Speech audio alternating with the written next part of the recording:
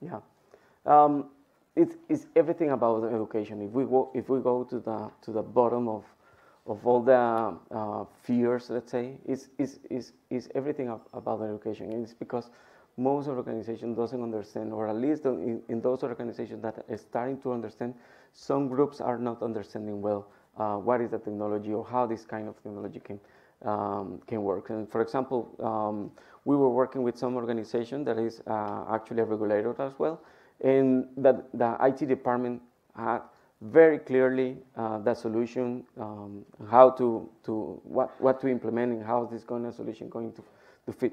But the legal organization, the legal department, didn't understand anything about it.